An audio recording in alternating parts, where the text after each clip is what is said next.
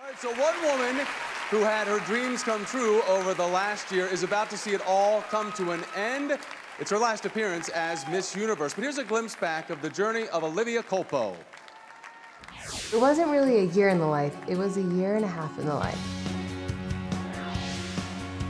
I won Miss USA in June 2012, and then in December I won Miss Universe, which was unbelievable, going on trips all over the world, working with charities, making such a difference, working as an actress, hosting with Extra, working in the studio, singing with Emin.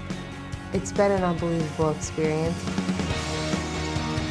It changed my life in a million different directions. I will never forget the magic and memories of my year as Miss Universe.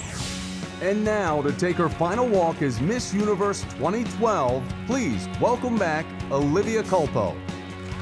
I've been blessed with so many unbelievable experiences this year that I will never forget, and there are so many people to thank.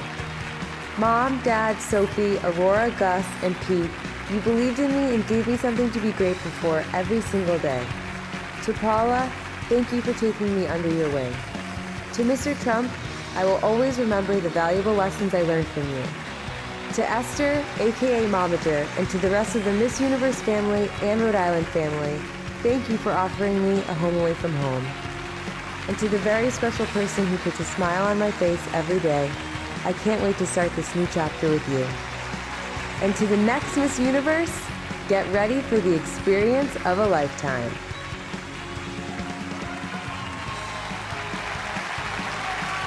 Congratulations, Olivia, and thank you for a wonderful, wonderful year. She's been absolutely fantastic. When we come back, Olivia has to hand over that crown to the next Miss Universe. Don't you dare go anywhere.